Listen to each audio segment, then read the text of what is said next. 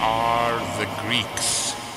We inherited this world from our ancients. We invented the language of reason and of beauty and of love and of war. From our little corner of the planet, we have defined perfection. We became the paradigm of freedom. We are your best dream and your worst nightmare. You little man, you think you can just become Greek because your wife wants it? Well, think again.